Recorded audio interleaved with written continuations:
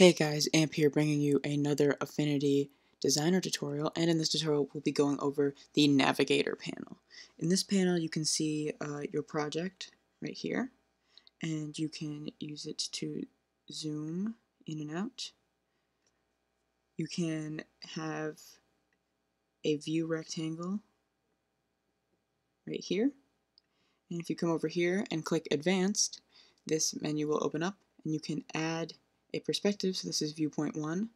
Let's say we want to have view the mouth, we can add viewpoint 2, and we can switch between these viewpoints to work on a project. There's also some preferences over here with the panel and settings, but that is just sort of the basics and all you need to know on the Navigator panel. It's especially useful for something like a big project where you want to focus on a certain area. Maybe you want to focus on the air or the ear or the eye.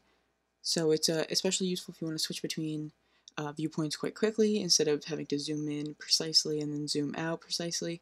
It's a sort of quick and easy way to sort of snap to where you want to work on your piece. That is the Navigator panel in Affinity Designer. If you like this video, give it a thumbs up and subscribe for more Affinity Photo and Affinity Designer tutorials. Thanks for watching.